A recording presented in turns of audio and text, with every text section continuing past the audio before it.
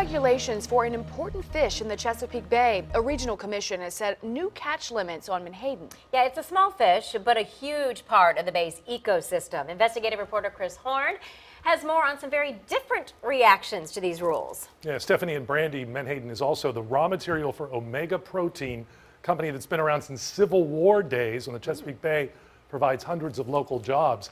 And it's food for other fish and wildlife. For example, when menhaden populations are healthy, so are striped bass and other larger fish.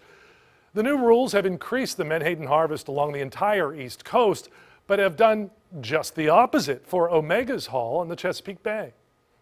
Every day, Omega Protein turns tons of menhaden into fish oil, fish meal, and other products.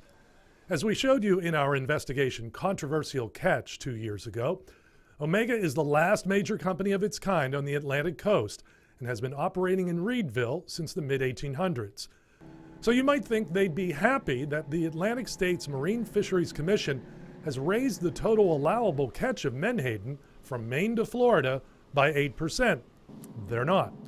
That's because at the same time, the commission cut the amount the company can catch from the Chesapeake Bay by about 40%. Omega spokesman Ben Landry calls that measure punitive, unfair, 100% political, and not based on science.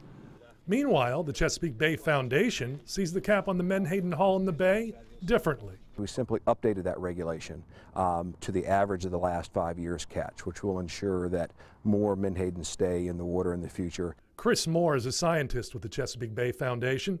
He says menhaden are an important part of the food chain eaten by larger fish, mammals, and birds. They're also a key bait fish for crabbers and fishermen. Moore says while menhaden populations along the entire eastern seaboard are generally healthy, the bay is a different story. Still some concerns about how many fish we have in Chesapeake Bay.